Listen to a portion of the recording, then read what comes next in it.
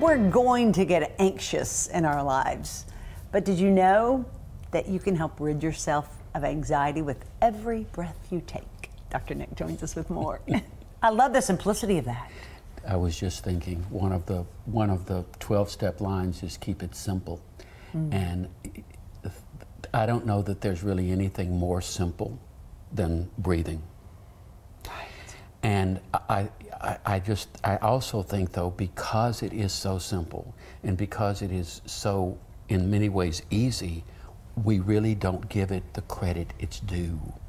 And that's interesting, to think about, because I know I don't. We don't. It's so automatic. We don't think about it. We almost roll our eyes at it when I say to someone, "Okay, are you breathing? Or how's your breathing?" And one of the things that to me makes it so important to always consider powerful is that, let's say someone's having a panic attack, okay? That's the body. They feel I'm having a heart attack, okay? Right. What does that tell you? Get back in the body. Breathing gets us back in the body. But what we do is we breathe, and I know I do. We live in a very complex, fast society. So we're always moving, and we don't stop and consciously breathe. Slowly. It's that inhale for as long as you want to do it, and exhale even longer. And it's focusing not so much on the anxiety at all, but on the breathing. Which can get you out of your head. Yes, and into the body. I see. I mean, think about it. When one dies, they don't have breath. So let's breathe. We know we're alive when we're breathing. That's right. Just breathe deeper to get more alive. but don't you think we have to do it consciously? And I think that's part of the struggle. We're like, okay, I'll breathe. I'm like, no, you really need to make it, especially if there's anxiety promoting or some kind of trauma setback or flashback. The breathing is important. And one of the things that we can do is use words like in. We can think of in and then out. But and make them as long as you want to or that you can.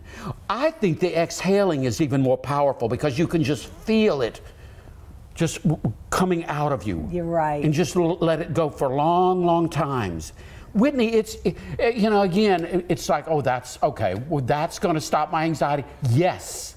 Or at least it's going to help. Of course it's going to help. Right. Of course it's going to help the anxiety. It's interesting because on my Apple Watch, I have this activity app, okay? And so it does different things. Movement, it tells you how many minutes you've exercised, and then it'll tell you like time to stand up if you've been sitting too long. But the other one, it kind of surprised me that of the big three, here we are, is breathe. Breathing. And so it'll remind me, it'll be like, stop for a minute, do deep breathing. And I'm sorry, until today I was kind of like, yeah, never done it. But I will now. No. It's that important, huh? It is. And I think where it becomes most important is at night, when we're shutting down the day. It's kind of, I sit out on my rocker, which is itself relaxing, especially with the weather as it is right now. Yes. And I'm just breathing. But it pulls you back into your body. We leave our bodies when we get anxious and concerned about something. We're pulled into the environment when what we want to do is stay here. This is where the power center is to control life. Here. Yeah. This is the power center, right? Yeah. I mean, whatever happens, I can have some control, and the control is almost letting go of it by just simply breathing. But it must be deep. Deep, okay. It must be deep. You just can't. I mean, haven't you ever seen people in a panic? I have. I've been there. Right. I've been, and what we're trying to do is calm that person down with breathing. Yeah. And look, sometimes I've been insulted before when I'm having a conversation or maybe an argument with someone, a lively discussion, and they go, take a deep breath. And I'm kind of like, But you know, truly, that's probably when I should take a deep breath. No, you're right where I am. It's like we dismiss it. We dismiss it. And I understand why, because it feels like we're dismissing the person's anxiety. Yeah.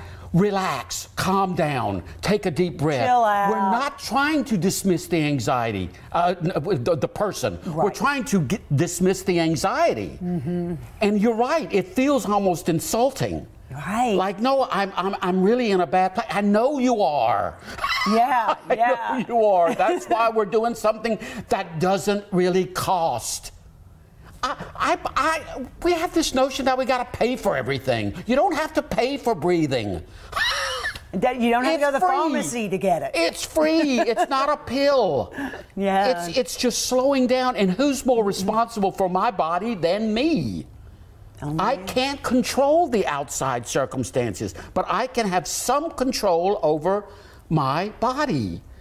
And that, not to say that there aren't other ways of calming down. Oh, Whitney, sure. Some people love yoga, meditation. My dad would walk every day for 30 Absolutely. minutes. Thank God. Yeah. And but I still think we just don't want to, again, overlook or minimize the power of breath, of that just deep.